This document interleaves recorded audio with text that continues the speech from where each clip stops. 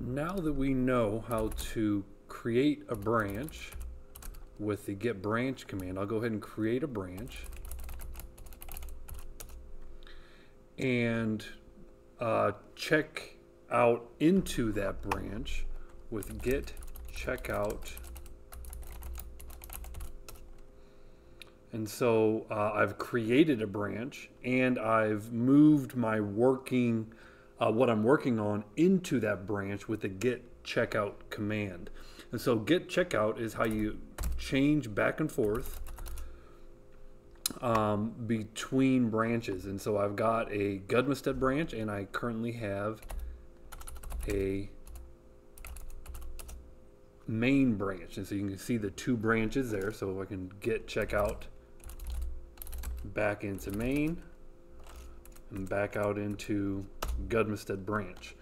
Now when I work on code, this code is only available on Gudmestad branch.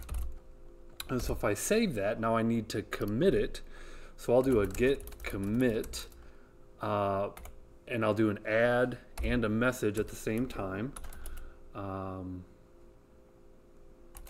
First commit on Gudmestad branch.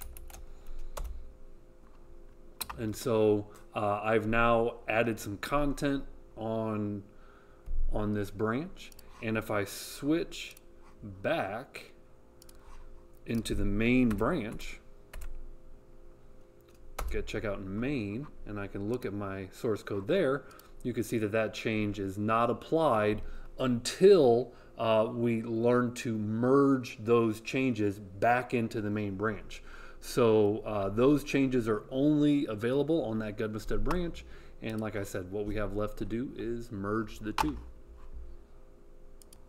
It's also worth noting that in Visual Studio, you can see in VS Code, you can see your different branches and you can switch back and forth just by using Visual Studio. So if I open up this file and I switch between my branches, you could see that the code only exists in the code. The update, the commit only exists in that branch. So that's a really nice feature to be able to switch back and forth in VS Code between your branches.